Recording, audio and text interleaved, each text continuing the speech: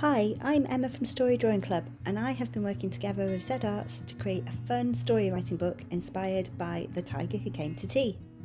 Children have been drawing themselves and their family, just like Judith did, and now we want to inspire children at home who might want to be the next Judith Kerr and write and illustrate their very own stories. Each week I will share one of my top tips as an illustrator. So this week's top tip is to get a sketchbook. Sketchbooks are an amazing place just to have fun and practice and not be too precious about your drawings, and it's where all my ideas start.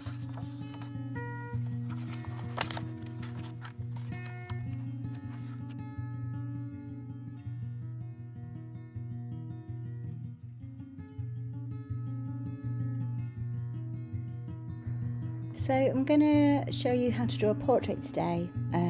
So if you start off by drawing an oval shape, and don't worry if it's quite rough because you can always change the shape later.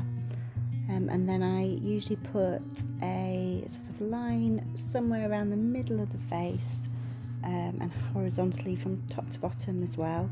And this is because your eyes sit in the middle, around the middle of your face, and it's a really good place to start drawing your eyes.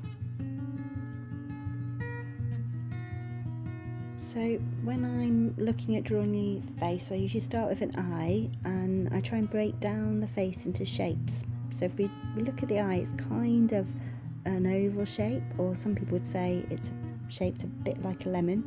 So it's just trying to copy those shapes. And the iris and the pupil are almost circular, so it's again just looking at the eye in front of you that you're drawing and seeing where those lines meet the eyelid.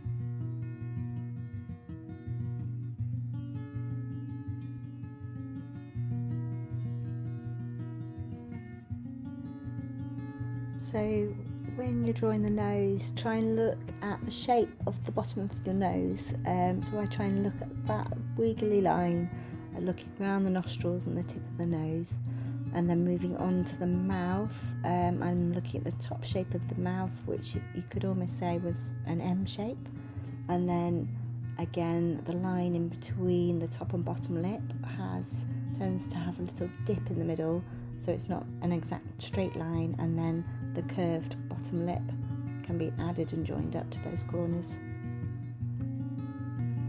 So at this point I switch to charcoal to draw the eyebrows, but again just carry on pencil if you don't have charcoal, and then just look at the shapes again of the eyebrows. They're kind of like long chunky lines, and you can start to draw in that texture of the hair as well. And then next you want to start looking at the hair and try and catch the movement of the hair. So the hair I'm drawing today of my daughter is quite wavy, but also quite straight, so I'm just going to roughly follow the shapes and the slight curls in her hair, so trying to really capture that kind of movement.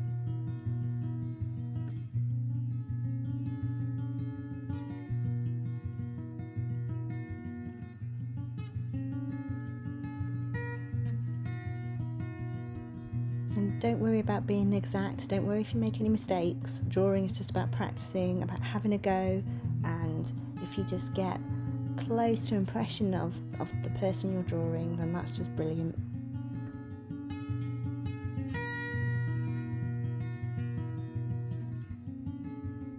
And then I like to go back into the drawing at the end and use either the charcoal or a darker pencil just to add a bit more details and to maybe strengthen some of the lines.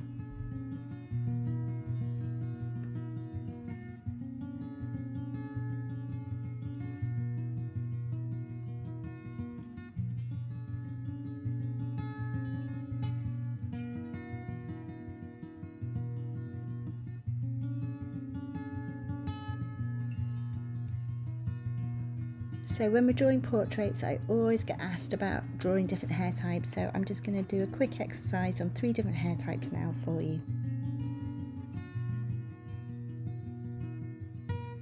So I'm going to start off by drawing some braids, because I always get asked about drawing braids. And again, you don't need to be too accurate, you can just use some nice kind of long, for this hairstyle, long wiggly lines which you start kind of overlapping over the top of each other, and this really works well to give that impression of braided hair.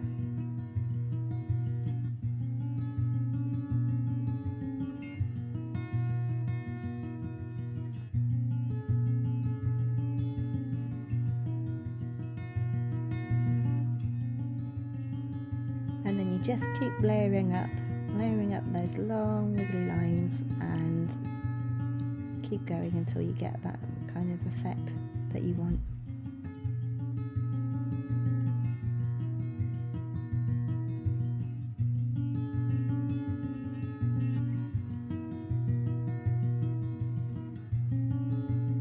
So moving on to the next hairstyle, I often get asked how to do very short curly hair.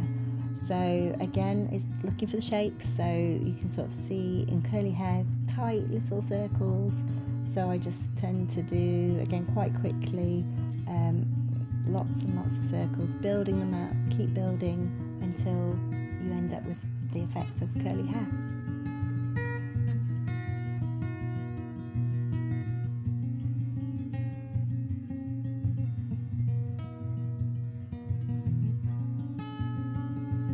Finally, I often get asked how to draw plaited hair, like a big long plait. So again, just drawing that in, especially if it's tied up, then you can just, again, quite quickly use this kind of pattern to get that effect of a big plait. And again, you don't need to be really accurate, you can just give the impression of a hairstyle, and yeah, just work into it as much or as little as you want.